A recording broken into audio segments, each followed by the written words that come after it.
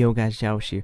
Did you guys know that on the first Exozombies map, Outbreak, there's actually an alternate ending to the Easter egg?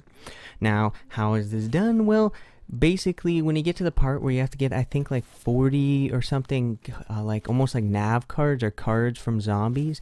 So normally you like shoot the zombies, pick up the cards, but if you melee and melee only to kill the zombies to pick up the cards, you will actually end up getting this alternate, Easter egg ending. This was so difficult because here's what'll happen. You have to do this at an early enough round so it only takes 2 melees, because guess what? If the zombie dies because you haven't killed him quick enough, or you meleeed him once and he dies and you pick up that nav card, it voids it. You have to make sure that every zombie you melee dies from a melee and doesn't die from despawning.